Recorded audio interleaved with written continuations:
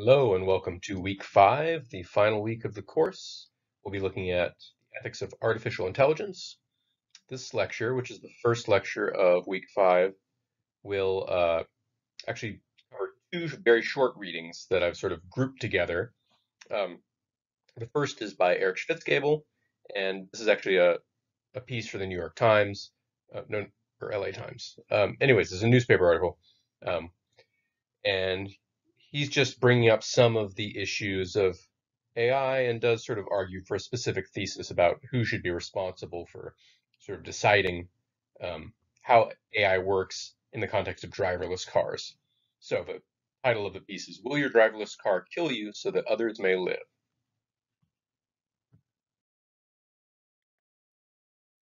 So it begins with a scenario. So let's imagine let's imagine you have a daughter and you're driving along the PCH or riding really, right, in an autonomous vehicle. So your hand is not on the wheel, the vehicle is doing the driving. Um, After rounding a corner, you start to brake, right? You note there are some children crossing a crosswalk ahead of you. Um, got a little late start on it because of the blind corner, right? The car's driving along, sees the children, begins to brake, but there's sand all over the road, right? And so all of a sudden the brakes aren't getting traction, and the car calculates that you are not going to be able to stop in time uh, to avoid these children. So now the car still has a choice, right? And the choice is, or could avoid killing the children if it veers and drives off a cliff, killing you and your daughter. The question is, what's the right thing to do, right? There's a question, what's the morally right thing to do? But more specifically, there's the question of how should we program this car, right? Should it choose to plow into the children or should it choose to drive you off the cliff?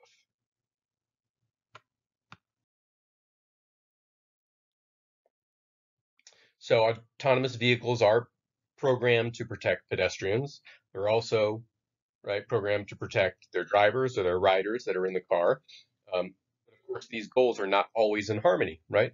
As in the previous scenario, right? Sometimes those two goals conflict. We would like to save everyone's life. Sometimes you have to make a choice.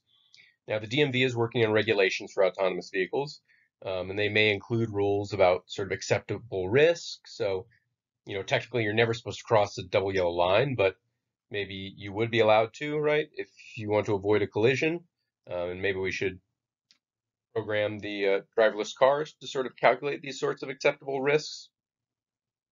Meanwhile, Google is pushing to have sort of all their safety certification, everything done internally rather than being subject to the DMV or other state entities. Um, Schwitzgebel, his main aim in this is to explore some of these issues, but ultimately to argue that that's a bad idea. Right? Companies should not be able to make these ethical decisions on their own, these programming decisions. This stuff needs to be done with public input because these are substantial matters of moral controversy, right? For humans and for all of us involved, and we need to be involved in progress in this. What's the word I'm looking for? Project.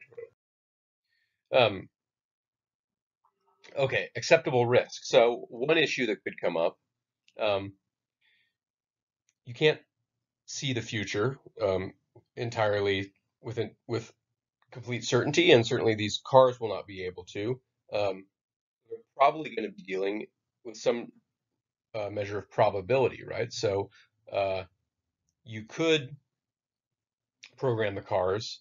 The rule is protect the driver at all costs, right? So if there's even a 5% chance of injury to the driver, then kill the pedestrians, right? Um, that seems like the wrong way to do it, right? It seems that, okay, if I get a sore neck, right, or a broken arm, but it saves a life, then that's the preferable outcome, right? So it seems like you probably shouldn't veer too far into merely protecting the car and its driver. Um, but you also probably wouldn't want to go too far in the other extreme, right? So say you have a purely utilitarian rule that says just maximize the number of lives saved, right? They're all equal, added up. Well, that doesn't really account for people who put themselves into dangerous situations by being reckless, right? So if there's two other car, I guess we'd have to cook up a situation where you have two drunk drivers that are both endangering you, right? Um, at any rate, you might say, well, I don't think my car should kill me to save two drunk drivers who are both sort of being irresponsible, right? So you might also have to work in some measure of the culpability of each of the parties for getting into the dangerous situation in the first place. You might want to have a range of different settings on the car, right? Depending on your preferred ethics. So um, maybe your child is in the car, so you wanted to program it to maximize the safety of the backseat passengers, right, at the expense of you in the front seat. Um, maybe you're driving by yourself and you just want to be more altruistic and say, look, if we ever end up in this, right, kids on the crosswalk cliff situation, when I'm driving by myself, car, just save the kids. Right? Maybe that's a possibility. Maybe that's an option you would want to have. I certainly, Schwitzgebel seems to think that there should be, I guess, some minimum unselfishness standard. Again, you probably shouldn't be allowed by law to have your car programmed to save your life at all costs, right? Even if you're in the wrong or whatever. There'll probably be some minimum standard, but maybe you ought to be able to go above and beyond that and be even more unselfish and more altruistic if you'd like to. Right?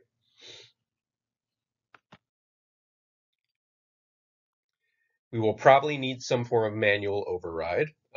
So these cars are advanced, but they're not as good as human vision yet, right? Human vision has evolved for a long time, and it's very sensitive to particularly the objects that are salient and relevant to us in our environment, right? Computers, it's the difficult thing with computers is training them to know what matters to us, right? So a car might not be able to detect a woman pushing a shopping cart across the street in a swirl of leaves, and wind. So that's something our visual system would be able to potentially pick out better. So you'll want the option to swerve, right? If and this has happened, I think lately Teslas are. I saw one recently where it couldn't distinguish the moon from like a stop sign or sorry, from a traffic light and kept slowing down, right? So they have a little trouble still with their perceptual system. You do want the option for the humans to jump in. And you certainly wouldn't want your car to mistake sort of a mirage in the road for an obstacle and swerve off the road, right? Um, so it might seem weird to sort of offload all this moral responsibility onto the AI, right, that exists in your car. But, then again, future generations might view us as pretty nuts for letting sort of any 16-year-old that can pass the test climb into a car, which is just a ton of steel, right, moving 80 miles an hour down the road. Um, Self-driving cars never drive drunk. They don't get distracted, right, if they see a beautiful person and want to gawk or whatever. Um, they don't have to turn around and yell at their kids in the back seat. So, in many ways, self-driving cars could be much safer than human drivers, right? Human drivers general not the best, right? We have a lot of failings as drivers. So that's really the sum. That's it for this again short article. It's a pretty simple thesis, right? The rules governing autonomous vehicles are important, complex, and they need to be debated publicly, right, and not arbitrarily decided by a tech company.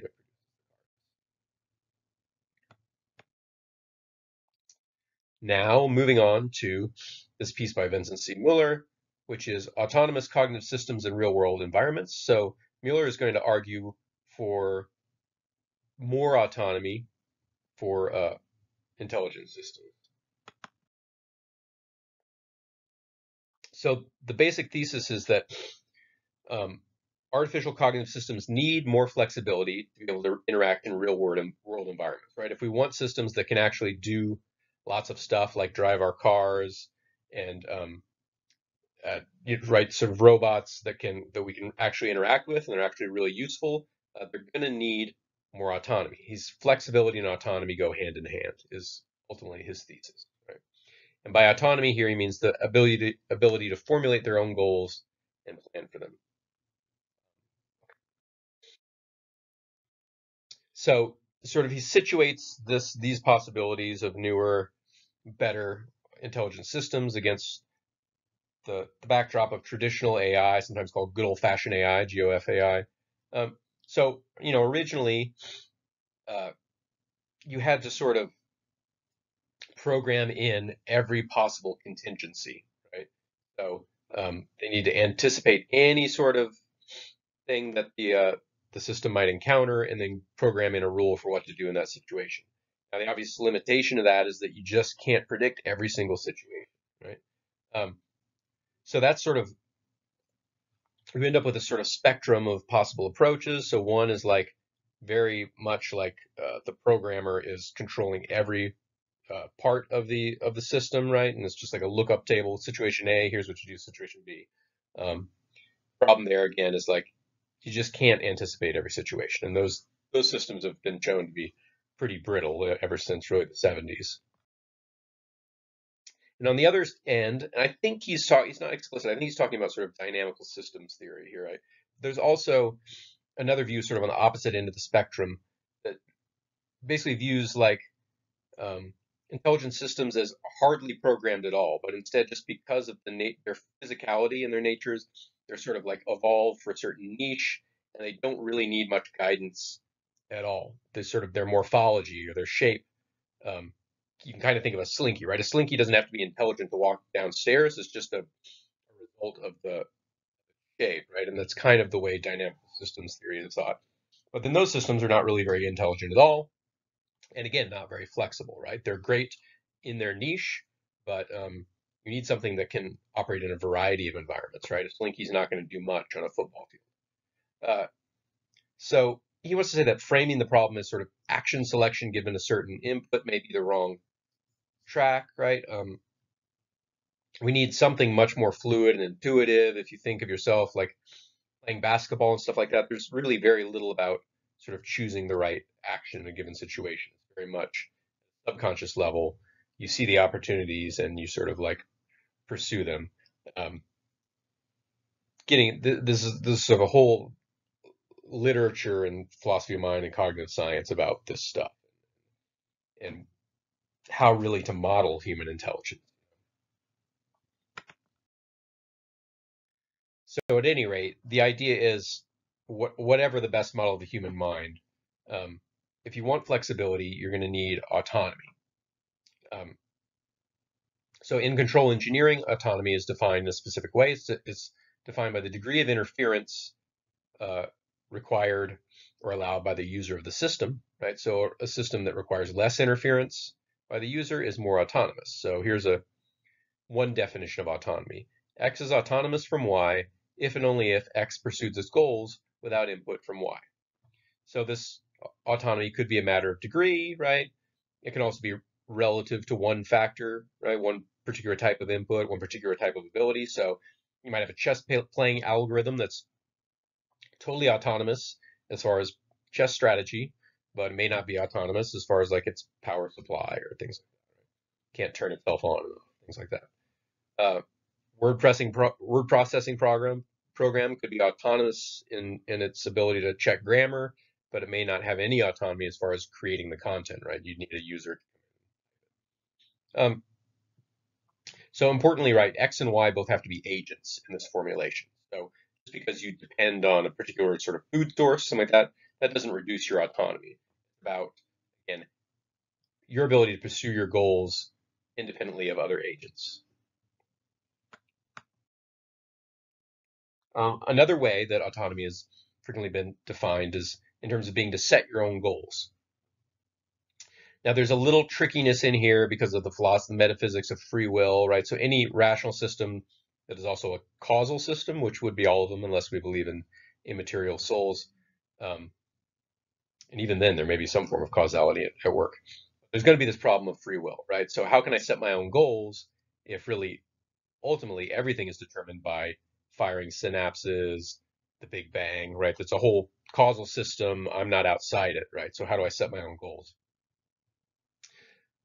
He offers one, view. There's different ways that people have tried to work their way out of this determinism, free will conundrum, right? So Frankfurt is an author who says, okay, you have autonomy if you can set goals about what kind of goals you want to set. Right? So you can say, like, say you're a smoker, right? And you say, I would like to be the kind of person that doesn't smoke. I would like to not want to smoke, right? That's sort of this higher level goal setting that they're talking about. Um, just deciding that is the solution to the problem of free will is a little arbitrary, right? It's if you get into the literature, it's not always super satisfying, but it's one way to think about it. Some people accept it, right? So if we grant all that stuff, here's another formulation of autonomy. Agent X is autonomous from agent Y to the degree that X pursues its goals without input from Y, right? So again, it's about goal. Another way to look at it is about goal setting. One way to look at it is about freedom from the influence of another agent. Another way is maybe being able to set your own goals. Um, so autonomy is not a necessary condition for intelligence. You can have intelligent systems that aren't autonomous really at all.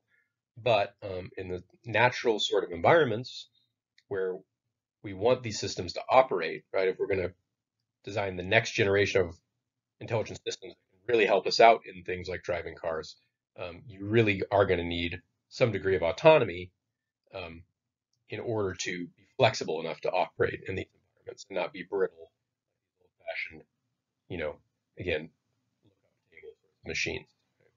Able to make their own decisions. And so he introduces this little chart here, which sort of like puts flexibility and the success of this very specific tasks on a XY axis. So flexibility is on the Y, specific task success on the X. So you can imagine, something that's very good on the X axis, like a chess playing program, right? But it's not going to be very flexible on the Y. It can only play chess. It's great at playing chess, but that's all it does. It's not going to cook you dinner or drive you a car. On the left, we have some more sort of natural cognitive systems. Humans are going to be further on the left. We're very flexible, right? But maybe we're very sort of general problem-solving intelligent machines, but maybe we're not as good as computers at very specific tasks. And he notes sort of on this chart how much room there is, right, for new types of intelligent systems, right, that are different than the natural cognitive. Picture on that y-axis, they could be much more flexible than humans if we wanted them to be, in principle. So the more flexibility required, right, the more autonomy is going to be required. Humans sit pretty close to the y-axis and rate pretty high in general flexible intelligence, but as we've shown, there's much more room for even greater flexibility. And our natural environment is often unpredictable, but it's also fairly predictable, right? So we would not be able to operate in an environment that required much more flexibility, right? Where the things were much less predictable and the contingencies were not sort of repetitive and stuff like that. But maybe an intelligent system could operate in that sort of world, right? Where they needed more flexibility because there's much less repetition. So in these sort of complex environments that creep up the y-axis, you might need other sorts of intelligence than human intelligence. All right, so finally, the final slide. So what is the issue is loss of control versus gain of interaction, right? So as defined, it appears that as users of intelligent systems, greater autonomy for those systems is going to be less control for us, and that feels like it's a bad thing. But he's arguing that there are good things about autonomy that might outweigh that loss of control for us. First of all, humans, right, the way we interact with other agents, and really the basis on which I determine that you are an intelligent system, right, something with a mind, is by me being able to predict and explain your behavior by attributing goals to you. I have a sort of theory of mind, and I see in you a sort of creature that acts and behaves like I would, and I'm able to understand you and call you intelligent. Um, it's impossible to cooperate with someone if you have no sense of what their goals are, right? Um, and so he's saying that the basis of our ability to interact with each other like this is that we're both autonomous agents, right? We both have a lot of autonomy, and that's how I'm able to understand you as having goals and desires and things that explain your behaviors because you're like me. You're great deal of autonomy. So he's saying that if you want to be able to control intelligent systems, you need to be able to interact with them, and able to interact with them, they actually need to be much more autonomous and much more like humans, right? He's saying autonomy is the basis of our ability to interact with systems that are much more intelligent than what we have now. All right, so the next lecture will also be on the ethics of AI, and yeah, we're moving along, coming towards the end. So see you soon.